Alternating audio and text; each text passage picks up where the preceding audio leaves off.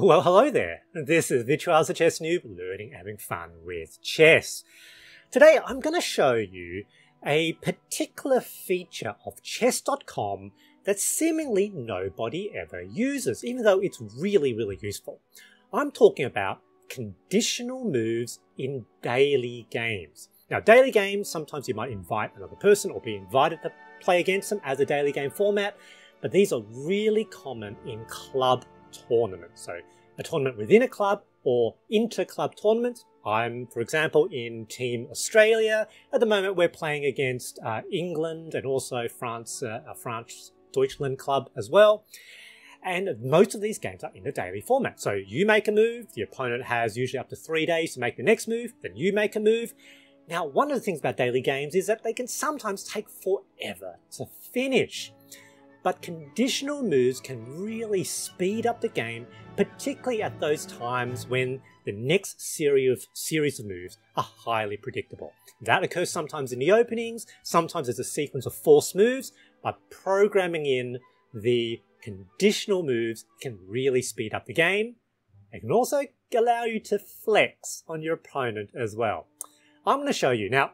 I've got this window loaded up on my second profile, so drmichaeltam.com. Don't try friending it. This is a profile I only use for making and testing content. I don't play on this one. So I'm going to create a new game, play a friend. I'm going to play myself, okay, Virtualis, the only friend I have on this account, and let's change it to a daily format. One day, let's play as black in this game, and I'm going to make it non-rated, okay? Because I don't want to be, losing or gaining points. Non-rated game purely for the purposes of demonstrating this feature. Play. Agree. All right. So I've now been invited. I'm now going to switch over to my other profile. Here we go. Virtualis. Here we go. I've got Dr. Michael Tam wants to play. Awesome. All right. There we go. I accept the challenge. Myself versus myself. All right. Now I'm going to play e4. Yeah. And have you ever noticed this button here? Conditional moves. If you click on that, what you can potentially do now is program in the next series of moves. You can create as many lines as you want. For instance, here, let's say I expect my opponent that maybe they'll play e5. And if they play e5, I'm going to play the Vienna new line. If they play the Scandinavian, I expect them to take the queen, and then I'm going to play the knight. Okay, new line. If they play the Sicilian, I'm going to play the Smith-Morra Gambit. Takes, here. Here we go. New line. What else could they do? So maybe I'll program in here, and if they play that, maybe I expect them to play a fork beer, and maybe we'll do Vienna Gambit. All right.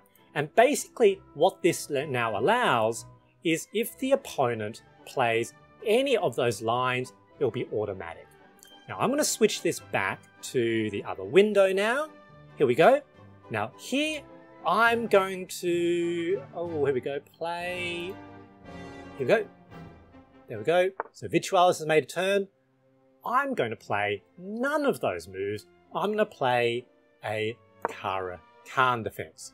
There we are.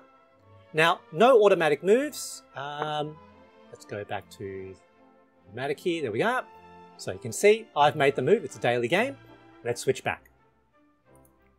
Here we go. And we can see the opponent played a Caro-Kann, which wasn't part of our prediction.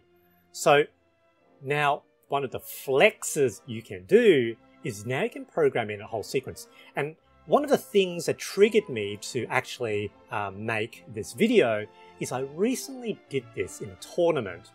I programmed in an entire trap line and the opponent fell for the 8-move checkmate with the oh no, my queen trap in the Caro-Kann defense. So here we go. Let's play the main line. Yes. And now let's do the conditional moves. I expect this, play this, they take. Von Hennig Gambit, they're going to defend. Let's attack the pawn, they take, develop the knight, they try to pin my knight to my queen. Oh no, my queen, they take. Uh-oh, mate. So I can program in this entire line. And this actually worked for one of my opponents in the tournament.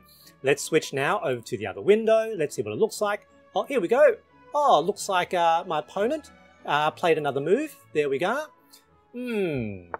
Oh, yep, that makes sense. So we're going to play the main line.